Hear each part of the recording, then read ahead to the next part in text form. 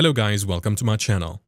In this video, I'm going to show you how to create a Google Drive link to share files. This is a great way to share documents, photos, and other files with others easily.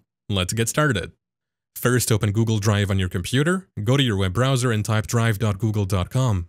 In the address bar, press enter to open Google Drive. If you're not signed in, log in with your Google account. If you haven't already uploaded the file you want to share, let's do that now. Click on the plus new button on the left side of the screen. Select File Upload from the drop-down menu.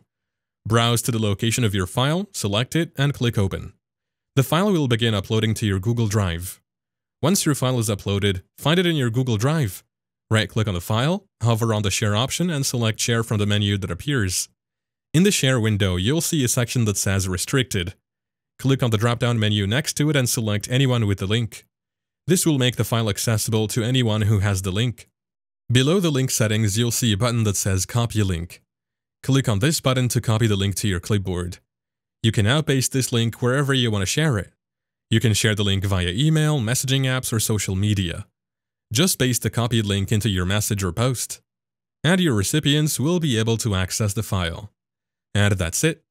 Thank you for watching. If this video was helpful, please leave a like and subscribe to my channel for more videos like this. And click on that notification bell to never miss an update.